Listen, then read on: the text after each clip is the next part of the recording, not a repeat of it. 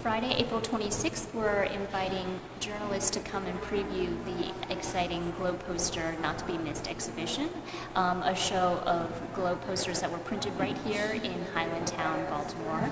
And tomorrow is actually opening day of the exhibition, and there's an entire festival built around the exhibition going through June 15th with a lot of free activities, films, workshops, tours, panel discussions.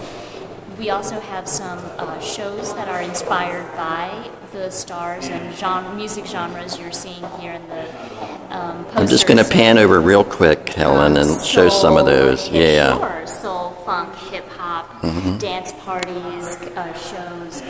So come check it out on our website, creativealliance.org. And tomorrow's the big day.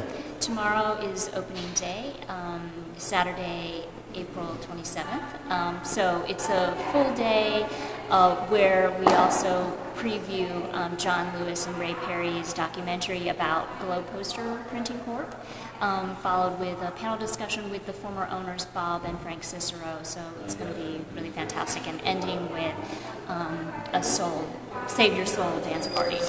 Sounds like a lot of fun. Anything else, Helen? Most of the events are free, so do come and check it out.